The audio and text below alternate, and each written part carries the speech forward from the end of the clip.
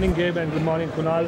We are at the IEA 2016 Jacobs booth, and we understand that you have a new technology for trucking, which is high power density. Could you please tell us more about the high power density technology and what edge it brings to the trucking industry? Sure.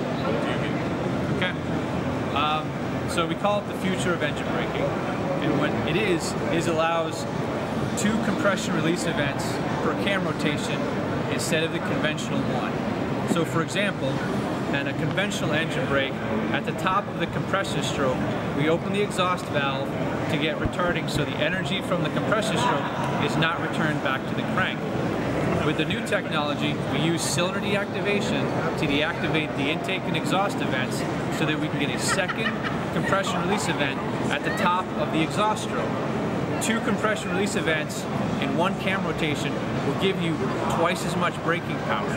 It'll give you as much braking power as a driveline retarder does, but without any of the drawbacks, such as parasitic losses that impact fuel economy, significant cost. It's a fraction of the cost, and it's a significant amount of weight. It's much lighter for the technology. So it gives you the same power without any of the drawbacks from a driveline retarder. So that's what we're launching here today. So does this also mean that it translates into more cost efficient for the transporter and also at a very low RPM? Yes, throughout the whole RPM range, especially in low RPM, it improves your retarding power. So instead of having to shift different gears to get high braking power, you can keep your RPM low, you can keep your gear selection low to get high braking power throughout the whole RPM range. And it is more cost effective than a driveline retarder. It's a fraction of the overall cost. The OEM doesn't have to change the radiator, it doesn't have to change the driveline, it doesn't have to provide the coolant pumps and any of the hoses and control systems for a driveline retarder, because our system goes in the existing valve train of the engine without significant modification. Coming to you, Kunal, how do you see this technology translate into the Indian context? And as well as if you could shed some light on the overall market in India, how has it matured to the technology that you provide?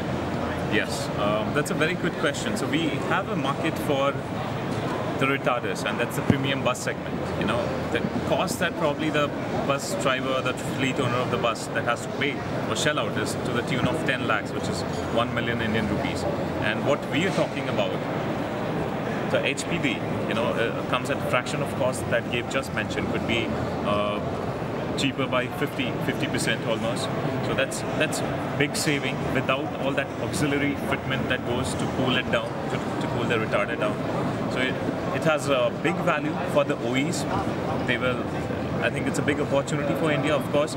It takes a lot of dedication and time to develop one for a specific engine. So I think the message should go out to the Indian OEMs, and they should look at HPD as an alternative solution, a competitive solution to retarders. What we are doing now, and I think what Motor India is already aware of, we were working on the engine brake for Cummins engine. It has matured. We are doing field tests, and we have very positive drivers' feedback, truckers' feedback, and they can see an augmentation of the braking power from the exhaust brake that they were using. So we are providing them 2 options. Either they take our exhaust brake, combine it with the engine brake, get more power, or just take the engine brake and tune it with the exhaust brake and increase the performance of their braking system. So it's been really received quite well.